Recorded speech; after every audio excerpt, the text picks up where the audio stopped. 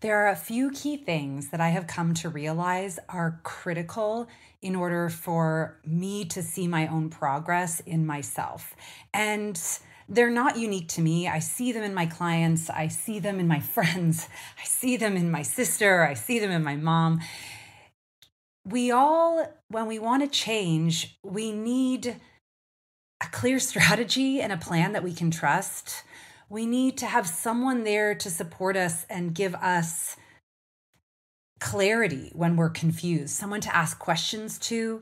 We need to have other people to do things with. That's a powerful aspect of women, is that when we are with other women, we often have more confidence to keep going, especially when they're encouraging each other.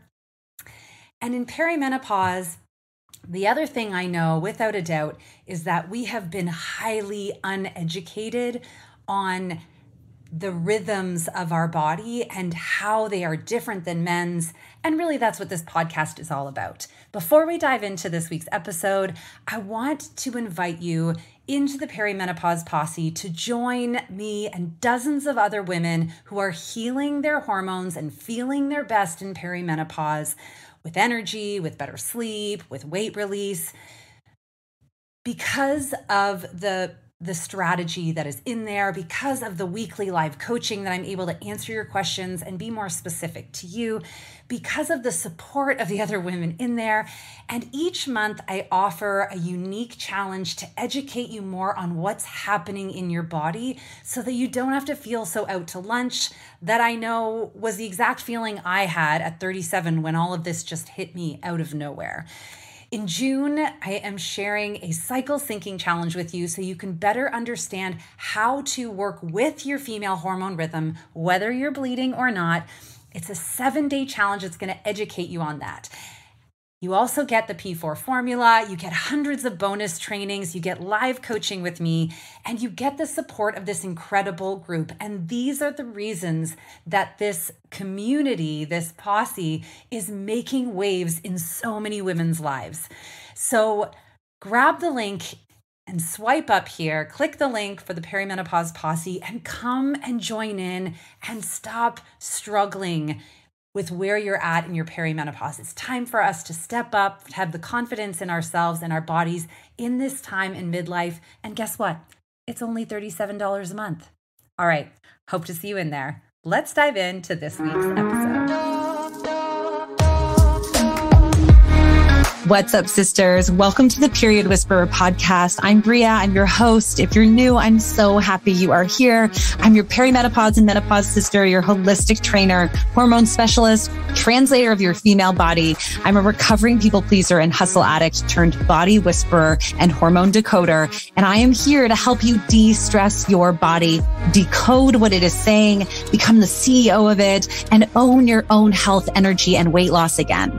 This show is for you, the overwhelmed, overworked, underappreciated step woman who dreams of a body they feel strong, energetic, and sane in. The woman who knows that she shouldn't just wave the white aging flag and believes in a body and life of peace, love, and purpose. But you don't just know how to get there yet. So if you are stuck in your body, your energy, your life, you are in the right spot. Let's lean in and learn what our bodies are saying to us. What's up, sisters? Bria here, your host of the Period Whisperer podcast, which thanks to you guys is now a top 2.5% podcast in the wellness industry in the entire world. And why that makes me so excited is because it means this message is getting out further, normalizing what perimenopause is, helping us understand our bodies more. Because when we understand what's actually happening inside of us, we can find the correct course of action to feel better, right? To work with our bodies. And that's so much about what this podcast is really all about. And the first step, of course, to any healing is knowing more and shedding more light on this phase of our life. So whether you're brand new and someone maybe shared this to you, or you just found it because you're starting to struggle, or you know you don't feel right and you believe you should feel better, I'm so glad you're here. And I want to ask you, How do you feel in your body today? How does your body actually feel? Not how you're frustrated about how it feels, but what's bugging you in there. And today I'm going to talk to you a little bit about something that I found so powerful to understand that made a lot of sense. We talk so much in this podcast about really how the shifting of the baton from our ovaries to our adrenals, creates a real stress on the body, right? And the stress in the body. But there's a real thing that's happening in our brain as well that coincides at the same time. And this is why I created the Perimenopause Posse. So if you're not in there already, come in. It is a beautiful community of women where you're doing this with them. You're going through it with them. You're educating. You have the P4 formula specifically, which is designed strategically to help you both with the physical, the body part, and also with the brain part, which, I guess is physical as well, right? It's a physical reaction, what's happening in there. So let's get into it. But first, I want to share with you a mistake I was constantly making. Whether it was in my 20s or my 30s, or, as I kind of got smacked in the face with this perimenopause piece, I was constantly trying to grow, to be better, without really changing. I knew I wanted to feel better, but no matter how hard I tried, it felt like I was trying to climb a tree with weights attached at my ankles. And then, when I started thinking about this, I remembered this quote from Doogie Howser. Did you ever watch Doogie Howser when you were younger? He always sat at the end and typed, on that old square computer with the little cursor and letters that popped up one at a time with a journal entry. But he said this thing that stuck with me as a teen, which was, you can't hold on to the past and still ride off into the future. When we keep running into the same challenges in our life, whether it's in our body or in our, in our experience or with our friends or in our relationship, when we keep running into the same challenge over and over again, it means you have to heal some old baggage and let that shit go first. Wouldn't it be so much easier to climb that tree without the 50-pound ankle weights on? Think about it. We want to feel better in our body. We want to sleep better, look better, have more energy, right? What are the most common things that are keeping us from achieving those things, right? From making the changes in our nutrition, from making the changes in our sleep, from making basic movement a healthy habit, from accepting help and enjoying pleasure. What are the key things? Alcohol, food, drugs, obsessive habits, hustle addiction, stress, right? These are the things that keep us inflamed, that keep us stuck, that we use to kind of comfort and numb ourselves. We hold on to these things, right? Like the stress that's keeping us awake at night. We hold on to these things like our life depends on it. But we never really ask ourselves why. Seriously. I have said before, I'm never giving up alcohol. I'm never giving up chocolate. I don't want to sleep in because I'm a huge morning person. And I've heard you guys say these things as well. But let's be real here. Not doing something, right? Not obsessing over something, not doing more and adding to your plate, not reaching for a food that we know isn't going to, serve us, really shouldn't be that hard. If you're making it that hard, maybe there's something more to the picture, right? If you constantly have a cut that's bleeding and bleeding and bleeding, we need to understand why we keep cutting ourselves, why we keep picking that scab, right? And there always is something more to it. You are resisting letting go of that baggage because you don't know who you are without it. For me, it's like, who would I be if I wasn't the nice girl, the positive girl, the one that's so helpful and keeps it all together and never ruffles feathers? And an even bigger picture of where I know I struggled with my identity was, what would I be worth if I wasn't doing all of these things for other people? If I wasn't just holding my own shit all together all the time. You know, what would my worth even be? Who am I? It's scary, but it's the truth, and the truth shall set you free, as we know. And this is the gift of perimenopause, because things are actually changing in our brain to know that we are no longer able to be tolerant to the decisions and the way we've been managing the things in our life, right? We know that all women go through perimenopause in life, just like all people go through puberty. All of us go through this hormonal shift. Even if you have a hysterectomy and everything just gets removed, there's a significant shifting of that hormone before you even settle into that transition and are actually what we call postmenopausal, right? So it doesn't matter what you've gone through, where you're at. Every woman goes through perimenopause, and yet 73% of us suffer so much and never get help because we don't understand what's really going on. In fact, half of women report not even knowing what perimenopause is, right? So we can see the big gap here that we don't understand what's going on.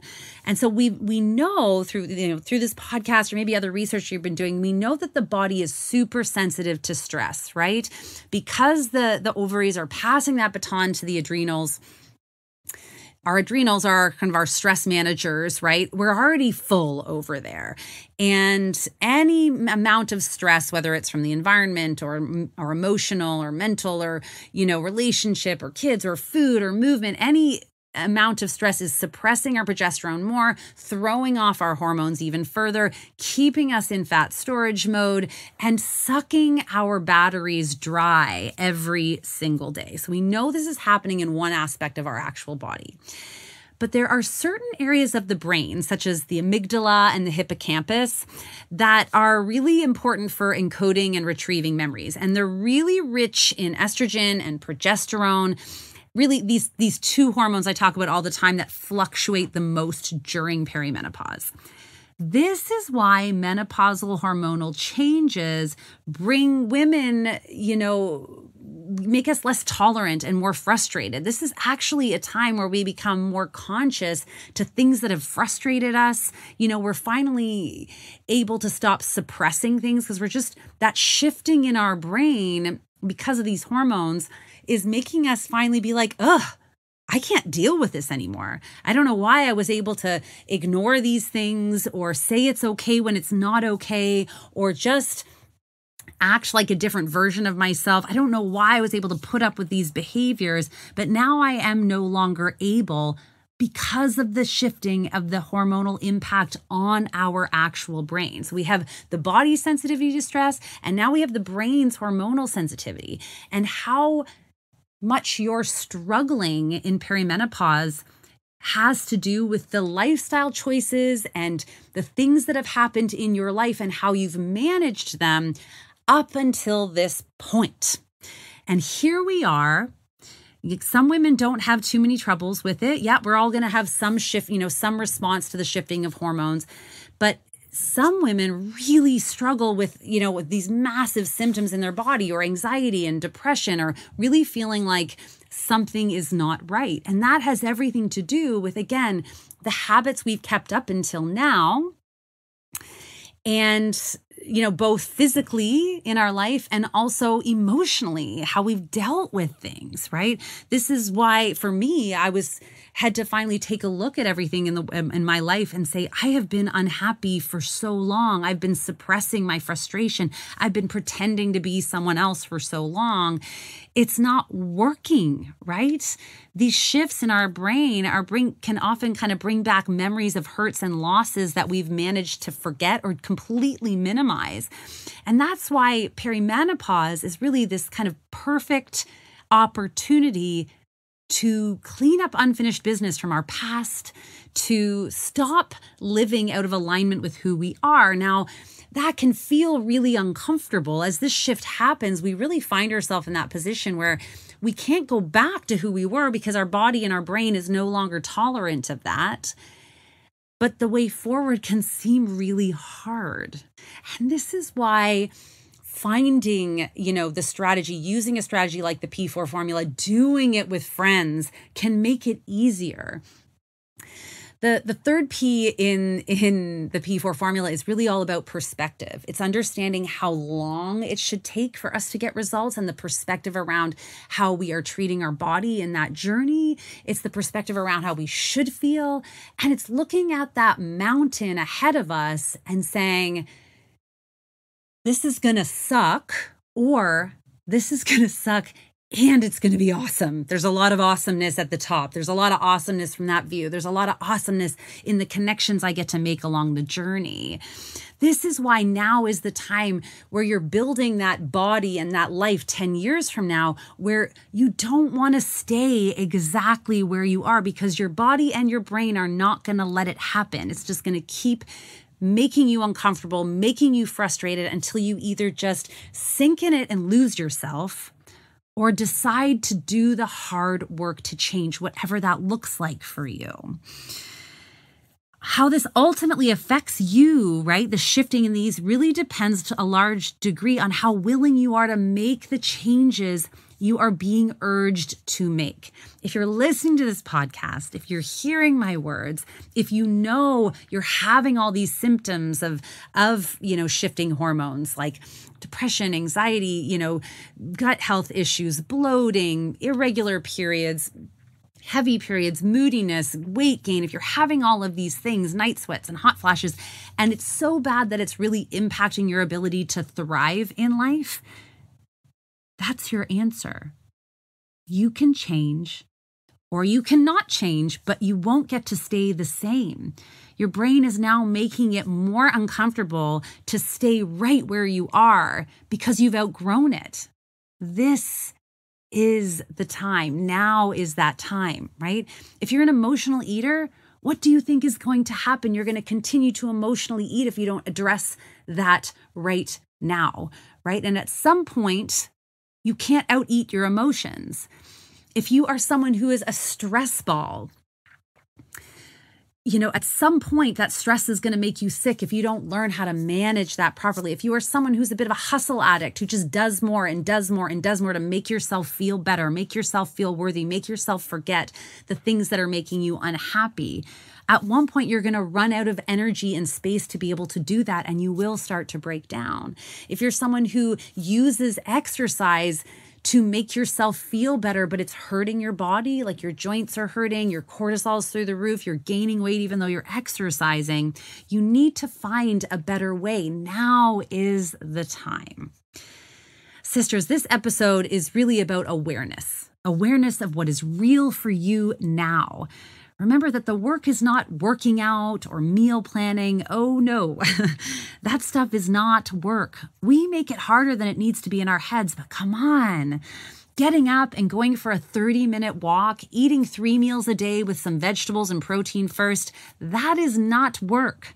That's basic foundational health that we really should have been taught and encouraged to master early on. We weren't. Nothing we can do about it now except make the change. The work is the processing, accepting and letting go of the stuff that makes these simple things harder. Yes, genetics play a role, but if every day you can't say no to sugar, if every day you can't sleep, if every day you can't make time to just move your body, that is all you, sister. Your brain is over it, and your body is over it. And now is your opportunity to say, okay, I'm going to change.